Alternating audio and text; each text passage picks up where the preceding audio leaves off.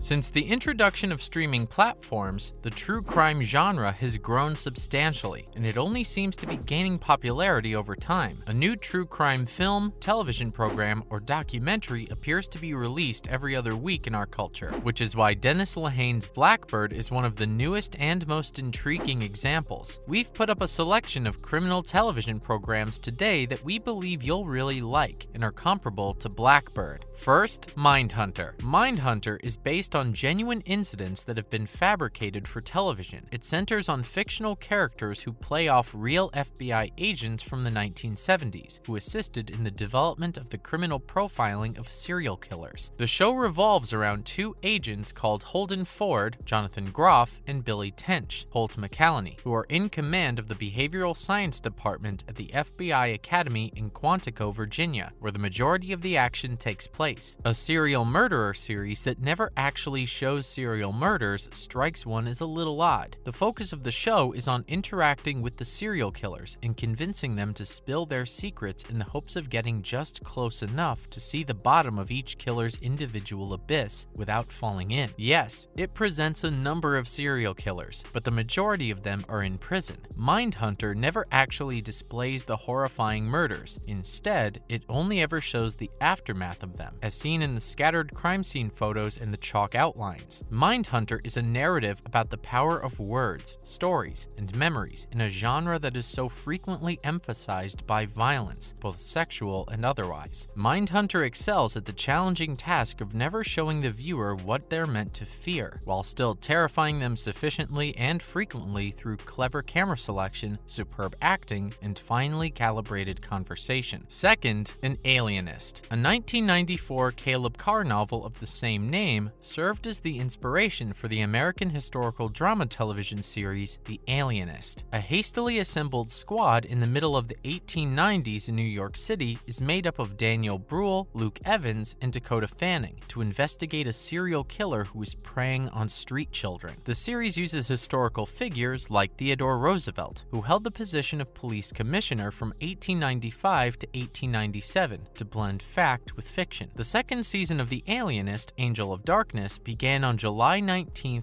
2020. A follow-up series based on the 1997 sequel novel The Angel of Darkness was then ordered in 2018. The Alienist's discussions between its numerous characters are masterfully written and thoughtfully chosen, and they do an excellent job of bringing the various characters to life. The methodically timed plot that drives the remainder of the series makes up for rare times where particular lines seem forced or constricted. The Alienist has outstanding production value. There's no denying that it flawlessly portrays the mood and tone of the era, whether it be in a bustling marketplace teeming with people or a dismal lane lit by a solitary flickering lamplight. The inclusion of current social problems facing the nation, such as the suffragette movement, gives the Alienist setting the feel of a genuine living metropolis rather than an expensively manufactured television set. Third, Ratched. The American psychological thriller television series Ratched, starring Sarah Paulson as Nurse Mildred Ratched, was co-created by Ryan Murphy and Evan Romansky. It is a precursor to Milo Forman's 1975 film One Flew Over the Cuckoo's Nest, which was based on Ken Kesey's 1962 novel of the same name. Even though it takes place in a different location, California as opposed to Oregon, it depicts Mildred Ratched's life before the events in the film. Ratched, which received a 2-season order, had its Netflix debut in September 2020. Explaining the roots of depraved female characters like Nurse Ratched is nothing new. The trend has revealed a demand for feminist reappraisals of narratives that were not previously considered, regardless of whether it was inspired by the authors of the character's genuine curiosity or by movie studios sensing an opportunity. In Paulson's interpretation of Ratched, Mildred's rage and loneliness are transformed into the person that most people are familiar with. Ratched also stands out for its vivid color scheme of reds, greens, and other strong colors that provide the audience with context for the actions while still invoking a sense of dread. Fourth, Beyond Evil. The South Korean television show Beyond Evil is set in a tiny village where there have been a lot of killings. Han Ju-won, Yo Jin-gu, the future police commissioner of Seoul, who holds a highly ranking post despite his age, and Lee Dong-sik, Shin Ha-kyung, a police officer who was demoted from his previous position as a detective, are our two primary primary protagonists. One of those rare pieces of art that stays in the mind long after it ended is Beyond Evil. Throughout its entire run, Beyond Evil has no qualms about examining and portraying both the noble and abhorrent sides of humanity. Outstanding performers Shin Hye-kyun and Yo Jin-gu provide one of the best performances in Beyond Evil. The entirety of the plot is driven by their characters, and if not for their tremendously nuanced, vivid performances, this could have easily been a significant flaw.